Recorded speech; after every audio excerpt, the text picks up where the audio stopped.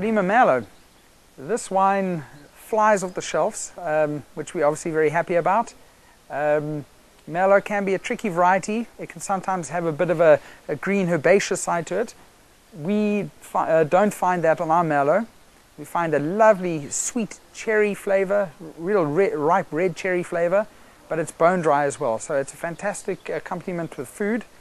And yeah, it's a wine that we unfortunately can't make enough of. We don't buy any fruit, so we've got very limited production, and yeah, it's one of the stalwarts.